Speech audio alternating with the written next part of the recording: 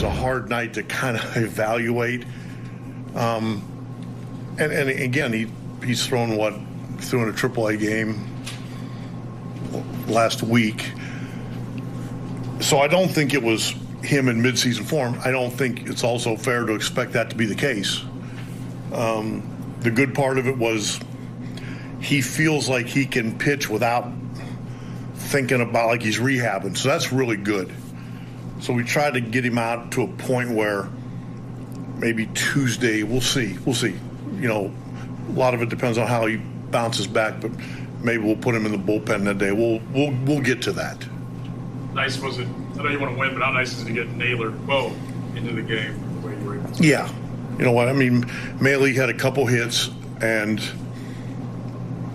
I'd like for those guys to not catch every inning the rest of the way out.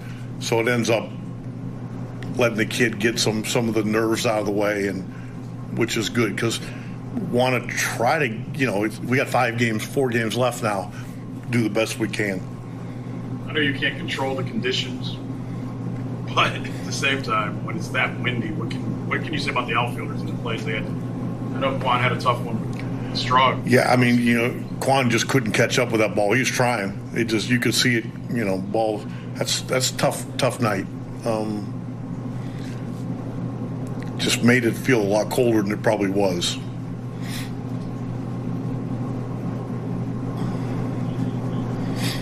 How much with Bo? How much of this is him learning the pitching staff?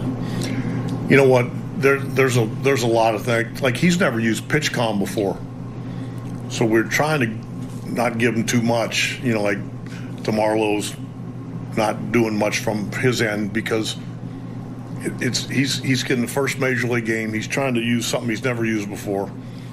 I know I saw the other catchers talking to him quite a bit, which I appreciate.